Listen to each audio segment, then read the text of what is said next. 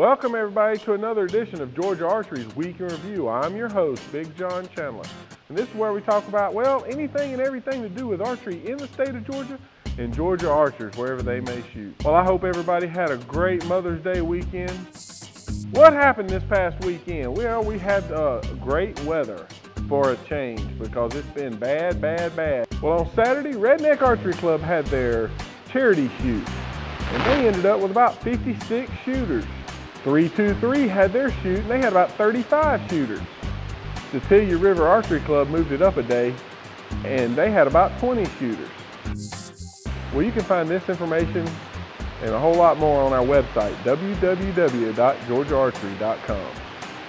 Throughout the week, we post all kinds of updates and different things on our Facebook page. That's Facebook/Georgia Archery.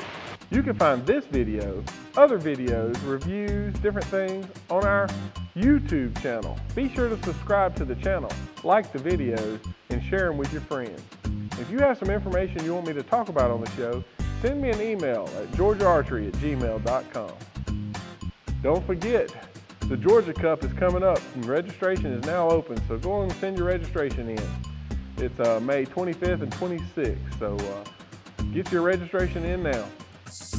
Well, what's coming up this weekend? There is several things coming on. It looks like the weather is going to be decent.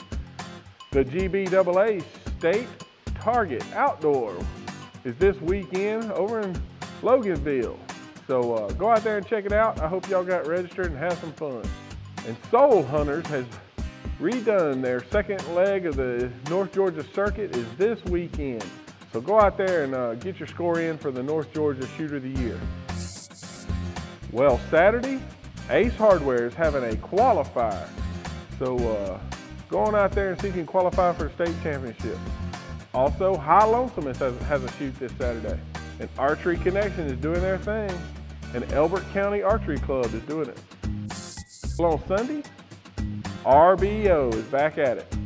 Bad to the Bone Archery is doing it again. Destiny Farms has a shoot this weekend. And the Southern Bowhunters Association is doing it again. So there's several things to do this weekend. Get out there and sling some arrows and have some fun. Be sure to take someone and teach them how to shoot a bow. It'll last them a lifetime. We can grow this sport and keep it going. Until next time, I'm Big John, and we'll see ya.